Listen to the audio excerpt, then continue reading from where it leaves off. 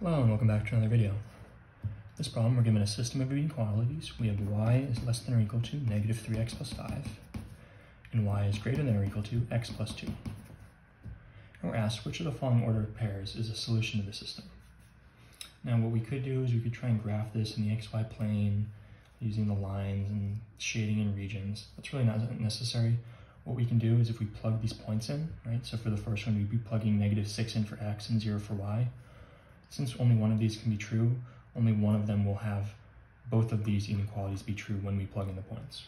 You'll see what I mean?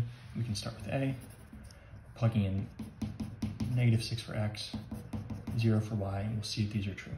So if y is less than or equal to, so it's going to be 0 is less than or equal to negative 3 times x is negative 6 plus 5. So we have 0 is less than or equal to negative 3 times negative 6 is 18 plus 5. If 0 is less than or equal to 23. Now 0 is less than or equal to 23, so that's good. Now we check the other one. Y is 0. It's greater than or equal to this time.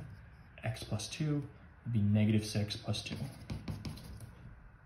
Going through, we have 0 is greater than or equal to negative 6 plus 2 is negative 4. And this is also true.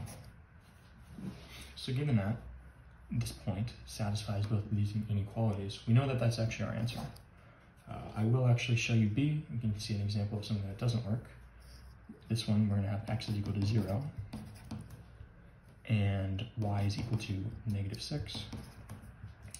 Doing the same thing, plugging in x and y, we have here negative 6 is less than or equal to negative 3 times 0 plus 5. Negative 6 is less than or equal to negative 3 times 0 is 0 plus 5. Negative 6 is less than or equal to 5. This is true. Now we have one more equation. Hopefully this isn't true, otherwise we'd have more than one solution that's possible. But plugging this in, we have negative 6 is greater than or equal to x plus 2 is 0 plus 2. Negative 6 is greater than or equal to 2. This is not the case, therefore B is not the answer.